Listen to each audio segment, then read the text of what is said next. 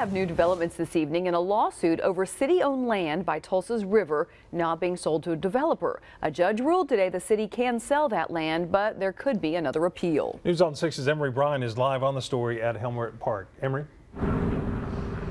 Well, there is some work going on here near 71st and Riverside, but that's not the development in question. But honestly, the bulldozers could be coming soon for this corner of 71st and Riverside.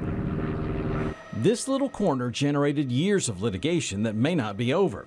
The city sold it to a shopping center developer, but a lawsuit blocked the transaction. What right does this city have to give away at any price property that was paid for with tax money, taxes that were asked for to pay for parkland, and private donations that were given for parkland? Herb Beatty and his lawyer Greg Bledsoe said the judgment does not mean the deal is done. Fundamental in this case is, can a city just declare a park abandoned and then sell it?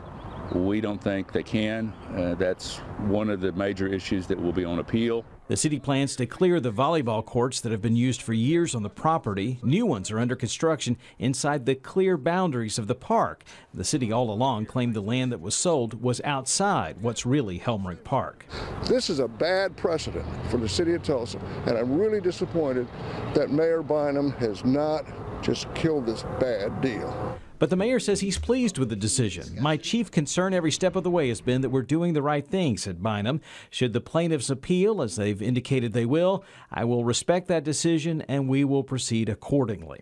The developer, who planned a shopping center with a sporting goods store as the anchor, has not said yet if he will go ahead now or wait for that potential next step in the lawsuit.